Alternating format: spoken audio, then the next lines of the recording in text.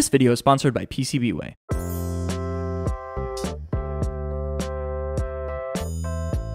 Hello my goblins and ghouls, my name is Steven, and today we are working on pneumatics for the index pick and place. This whole time that I've been working on the index, I've been using one form of controlling all the air, all the vacuum pressure that I need to actually pick and place components, and this is what it looks like.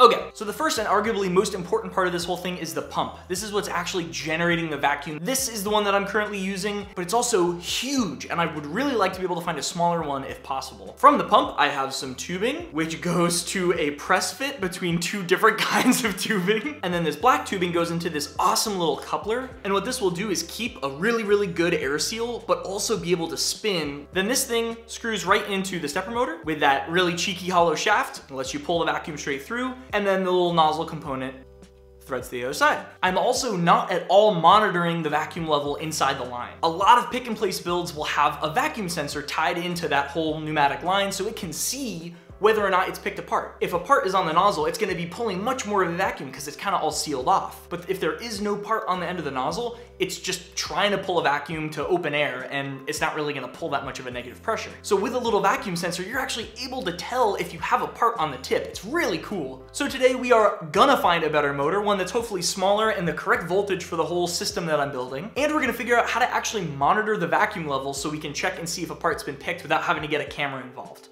Welcome to the Vacuum Pump Showdown. My name is Steven Hawes and I will be your host. These are the two pumps that we're gonna take a look at. They both are 12 volts. I got them both online pretty easily. And then I'm gonna use this monstrosity as a point of comparison to see how well they hold up to the vacuum pressure I've been working with this whole time so far. I've set up a little test jig here. I got a brand spanking new power supply, a little mount for the pumps, and I have three different size components that I'm gonna test and see how well it can pick them. The first is an 0805 resistor, then a NeoPixel, and then a TQFP32 IC. And I printed out some specific nozzles with different openings for each, from 0.5 millimeter to 2 millimeters. So we'll see how well they compare. All right, let's do the big one first. Nice. All right, 0805, no problem. Easy peasy. Same thing for the NeoPixel. Whoops. Oh my God, maybe not so much. Ooh, that one whistles. And then the TQFP, no problems there either. Sick! All right, now we're getting into dicey territory. First, we'll give this one a whirl. Rise, my son.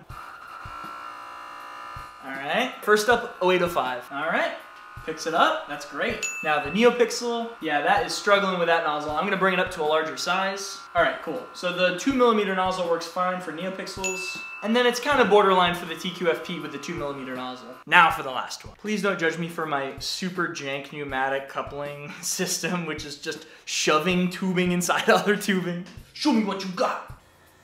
All right, here we go. Lovely. No problems. Let's go on to the NeoPixel. All right, it picks it. It doesn't pick it very well, but it's better than the other 12 volt pump.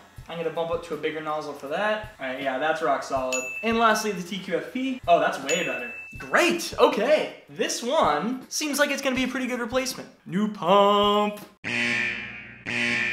The coupler that I've been using to allow the rotation stepper motor to spin while also allowing air to pass through leaks like a sieve. I was curious how much pressure I was actually losing through the whole line, so I started to slowly remove things and cover it up with my thumb to see how much the motor like tried to change how hard it was running. And as soon as I removed this, it was a night and day difference. I just put direct tubing straight into the whole stepper motor assembly now, so there's no leaky rotation joint. This is also only a 1 millimeter nozzle, but it can hold a frickin' dip 8. No problem now. What this is kind of making me think about doing instead is not having a coupler at all, and it will just kind of twist the tubing up to 180 degrees in each direction before it picks it, and then it will rotate back to a 0 position, and that works totally fine. And I can just make sure there's enough tubing to allow for that, and it'll be okay. Oh, that's so exciting. All right, we have picked our vacuum pump. Now it is time to figure out how to check the vacuum pressure going through the line. For this, I have chosen probably my new favorite component.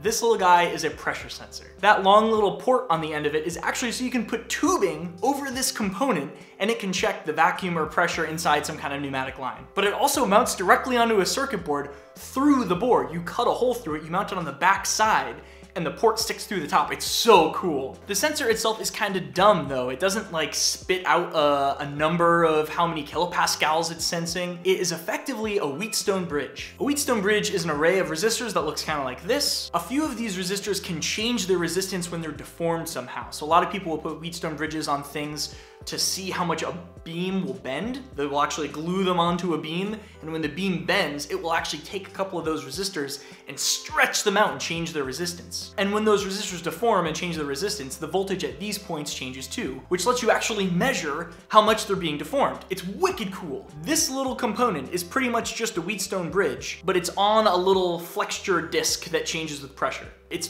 pretty freaking awesome. This is a really tiny component, and I have no way to actually talk to this right now, so I'm gonna mill a quick little breakout board so I can solder this to it and put it into a breadboard so I can start testing with it.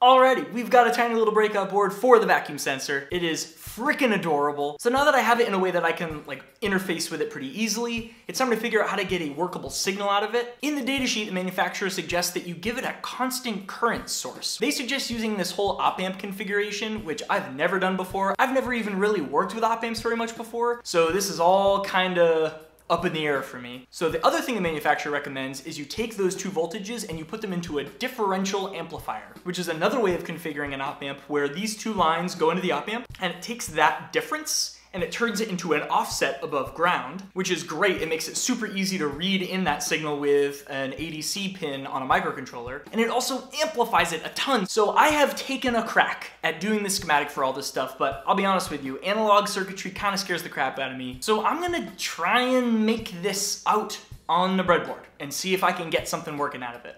Yeah!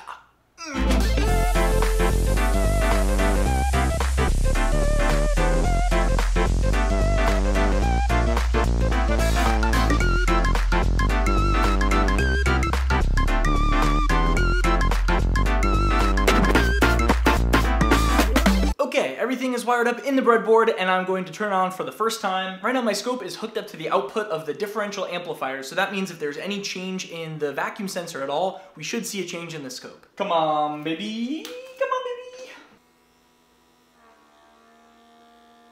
Nothing. Okay. I don't know what to do now.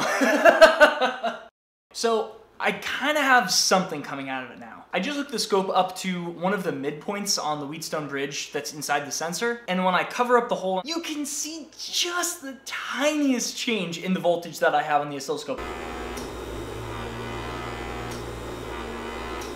Isn't that just like the most imperceptible change ever? I don't know what's going on.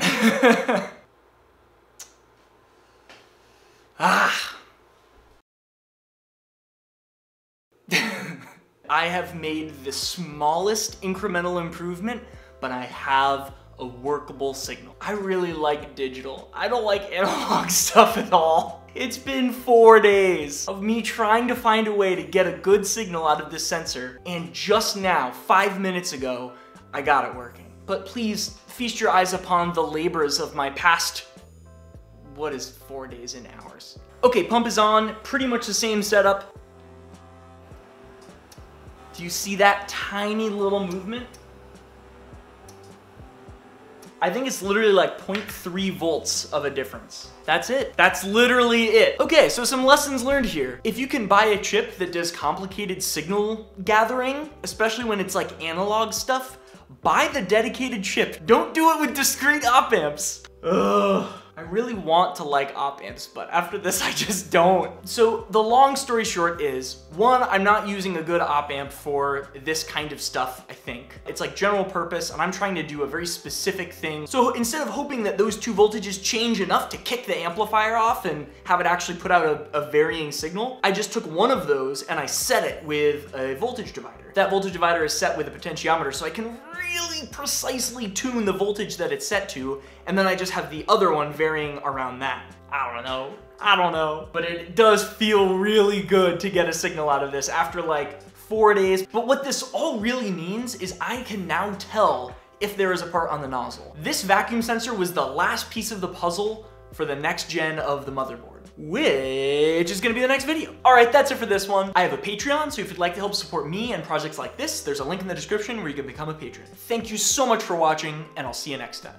But first I want to thank this video sponsor, PCBWay. PCBWay has an excellent PCB fab service that I've been using consistently and always get really nice results. I'm about to place an order for a really big, really complicated, at least for me, board for the next revision of the motherboard, and I know that when I upload this board file, there's gonna be an engineer at PCBWay that looks through the whole board, catches things that I did that were mistakes, silly things like not plating a hole that I really should be, or stuff like that. They go through and they check all the files to make sure that they're ready to go before they put them out to fab. They've caught stuff in the past multiple times that would have totally ruined the board I was trying to order. If you're looking to buy some boards, I highly suggest you check out PCBWay. They're really quick, super cheap, and they always come out absolutely gorgeous. Thank you so much to PCBWay for sponsoring this video.